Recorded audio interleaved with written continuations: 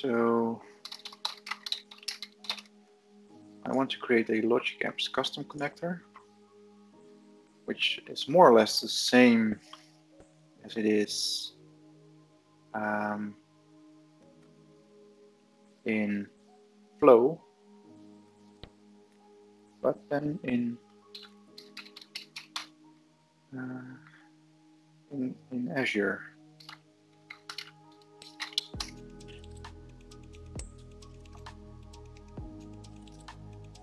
It's also a little bit silly, so I want to name it Company Connect.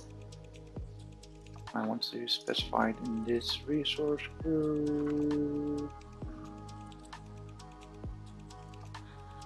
There we go. West Europe. Let's use the automation options because I want to rename it.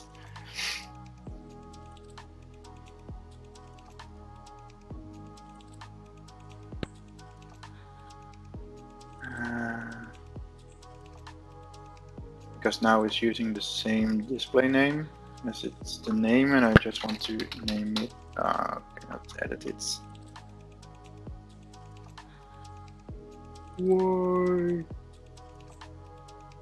Why would you not allow me to add it?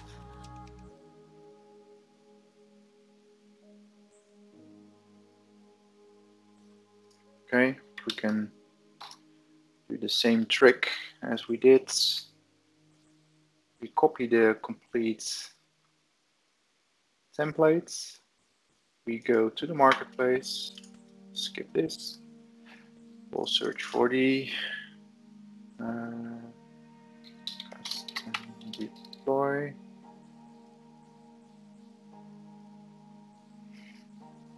And we'll do the same thing. Paste it here. And this time, let's give it another parameter. Connector display. Okay.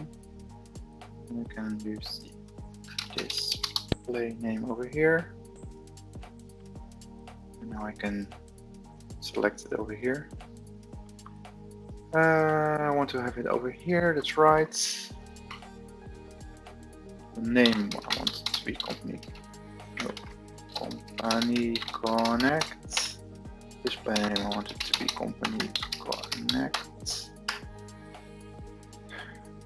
Location West Europe. Yeah, that's the API version. I really don't know.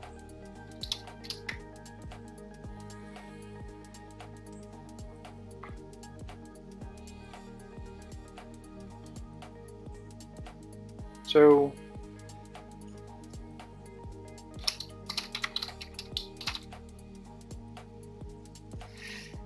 to fix that, let's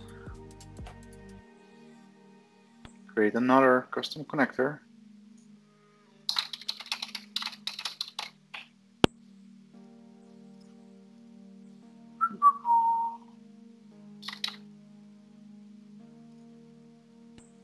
Go to the automation options and just see what it specifies here.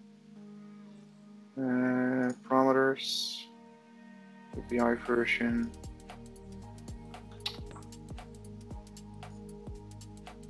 Oh yeah, purchase. We have, of course, I need to agree to the terms. And let's go ahead. All right, so this is deploying.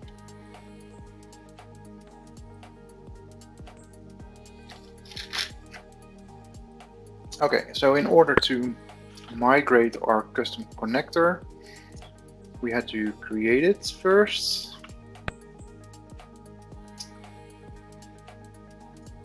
So now we have this connector, and I can now edit it.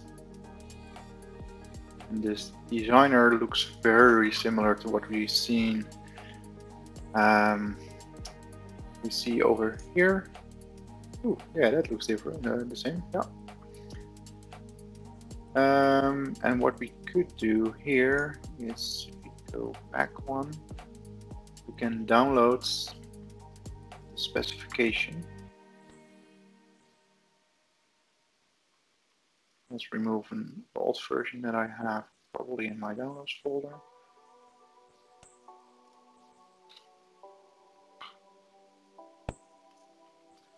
So downloads, it will give me this Company Connect Swagger file.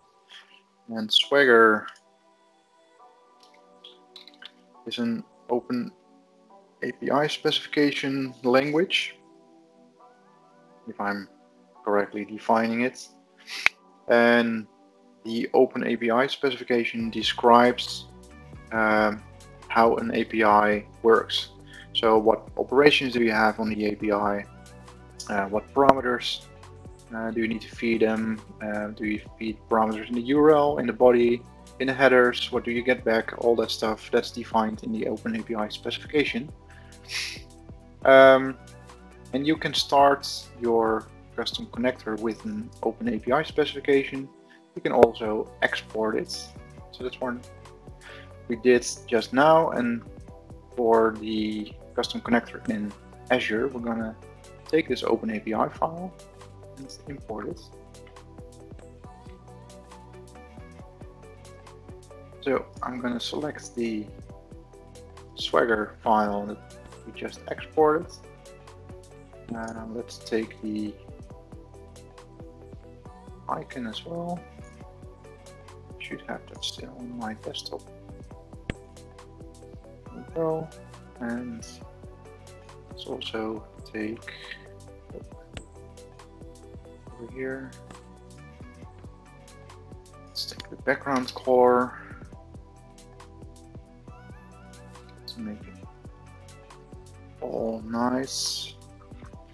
And then we do not yet have set up authentication. It's something for in the future. And here in the definition we have our various operations. Let's update it.